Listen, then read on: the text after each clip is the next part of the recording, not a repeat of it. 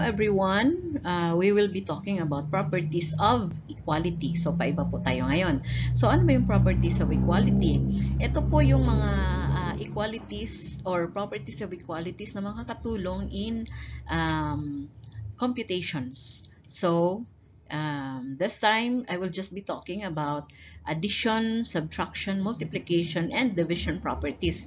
So, ito kasi usually ang magagamit natin in some computations. Later on, makikita po nyo ito in other videos sa mga future lessons natin in grade 6. Right? So, malaking tulong po ito.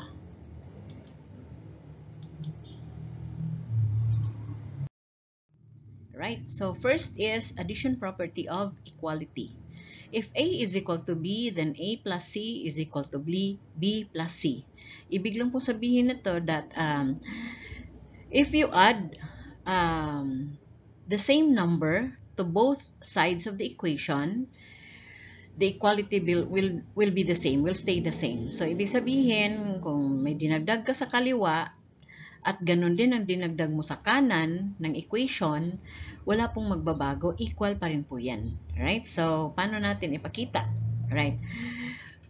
In this equation, sabi dito, 25 minus 10 is equal to 15. Tama naman, di ba?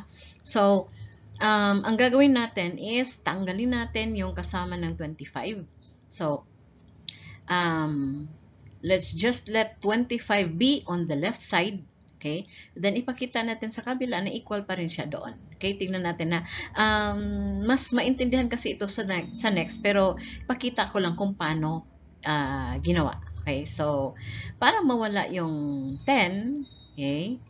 Edi, dagdag tayo ng 10. So, minus 10 at plus 10 or plus 10 minus 10, 0 na yan. So, since nagdagdag tayo ng 10 sa kaliwa, edi magdagdag tayo din sa kanan. So, 15 plus 10. Yon. So, cancel na natin yung 10. Okay? Dahil minus 10 at plus 10, 0 lang yan ha.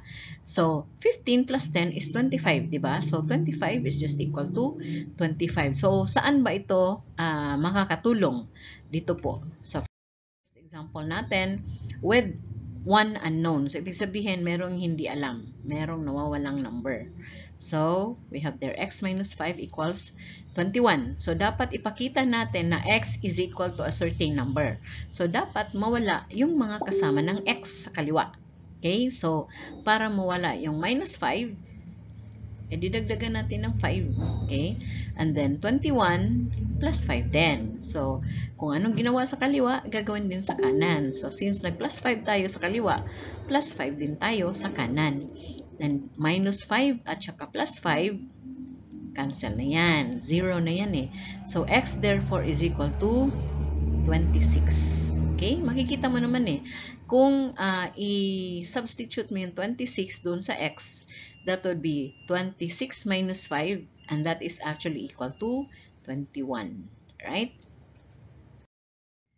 Example 2, we have m minus 19 equals 10. So, again, kuhanin ang katabi or kasama ng m. So, we have there m minus 19, edi plus 19 tayo. Kasi baligtaran lang yan eh, para magiging 0. So, 10 plus 19 din. So, cancel na yung 19 kasi minus 10 at plus 19, cancel na yan ha. And then, m therefore is equal to 29. Alright?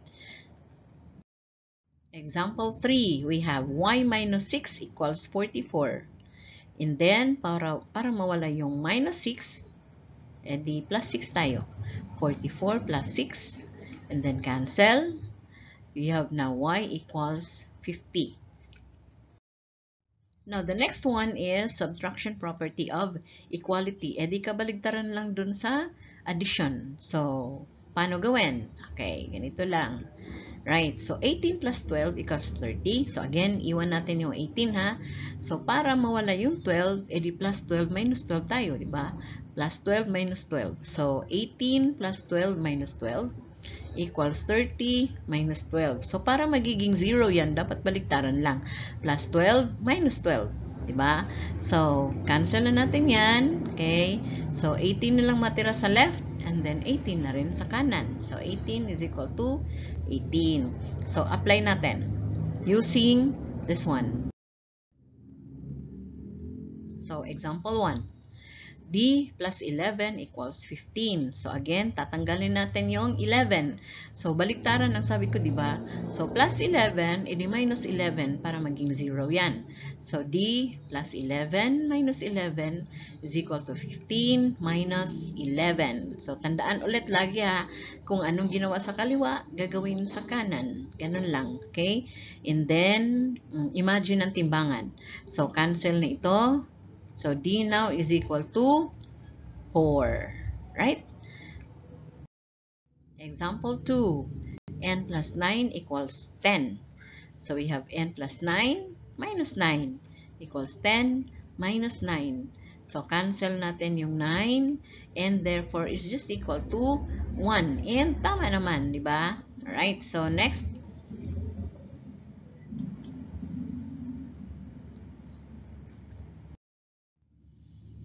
Alright.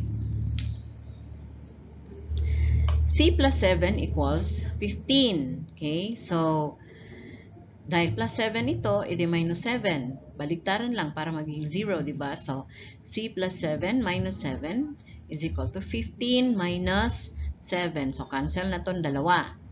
Right? So, matitira na lang is C, and that is equal to 8. Now, the third one is multiplication property of equality. If A is equal to B, then A times C. So, pagka magkatabi ang dalawang letter, multiplication yan. So, A times C or AC is equal to BC. So, gamit yung numbers again. Okay, ganito lang yan. Okay. So, ang aim natin dito is mawala ang 7. So, iiwan ang 56. Para mawala ang 7, edi kasi denominator yung 7, di ba? So, tatanggalin lang natin yung denominator para magiging simple. Wala ka ng fraction. So, para mangyari yan, i-times mo siya with 7. Okay? So, 7 dito is the same as 7 over 1. So, yung 7 dito is a numerator, i-cancel natin with a denominator. So, sabi ko noon, if you're doing cancellation, di ba? Dapat yung isa ay nasa taas, ang partner niya ay nasa baba. So, pwede na natin i-cancel yan. So, since ginawa natin yan sa kaliwa, dapat mag-times 7 din tayo sa kanan. And take note ha, kung lahat numbers ang pinakita dito at gusto mo siyang i-multiply by 7, lagay mo siya sa parentheses. Kasi, pwede lang yung magkatabi when it comes to letters or numbers and letters. So, kung number and letter, pwede mo i-diretso sulat. Pero, kung parehong numbers, lagyan mo siya ng parentheses to denote multiplication. Right? So, cancel na natin yung 7. Okay? Kasi 7 over 7 is just 1, ha? And then, ang matira is 56. And then, 8 times 7 is just 56. Pareho lang. Okay? So, apply natin. Let's example 1. X over 4 is equal to 8. So, makikita nyo na ngayon kung paano siya magagamit, di ba? So, may iiwan lang dapat ang x. So, tatanggalin natin yung 4 para mawala yung 4. Ita-times mo siya with 4. And then, yung kanan, ita-times mo rin siya with 4. So, cancel na itong dalawa. Right? So, ang may iwan ngayon is x, and that is equal to 8 times 4, and that is 32. So, x equals 32. Check na natin.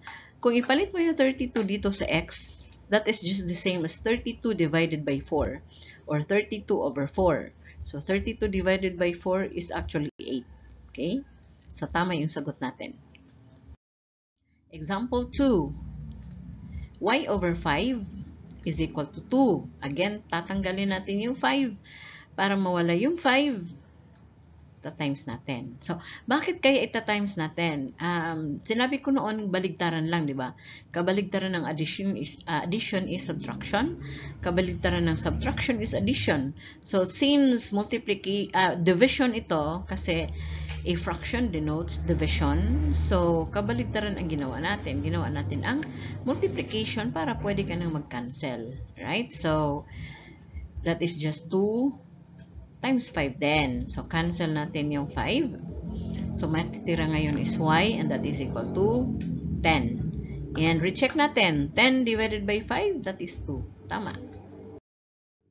Example 3, we have x over 10 is equal to 10. So, para mawala yung 10, times 10 natin, and then times 10 din sa kanan. Okay? So, cancel na itong dalawa. Diba? So, we now have x is equal to 100. Right? Now, the last one is division property of equality. If A is equal to B, then A divided by C is just equal to B divided by C. So, the same number i-divide mo sa kaliwa at divide mo rin sa kanan, walang magbabago sa equality. Tama pa rin. Okay? So, this one is a good example. So, again, naka-parenthesis lang. So, ibig sabihin nito, yung 5 ita-times mo with 6. So, tanggalin natin yung 6. Okay? Para 5 na lang iwan natin dyan. Okay? So, divide natin ang 5 times 6 with 6. And then 30 divided by 6. O, di cancel na itong dalawa. Diba? Cancel. So, may iwan ang 5. And then 30 divided by 6 is just 5. So, 5 is equal to 5. So, natin, example 1. 4x is equal to 24. So, again, tatanggalin natin yung kasama ng x. Para mawala yan, edi i-divide mo with 4. Ayan. So, 24 divided by 4 din. So, cancel na itong 4. Yan. So, x na lang ang maiiwan. And then, 24 divided by 4 is just 6. Yan. Recheck.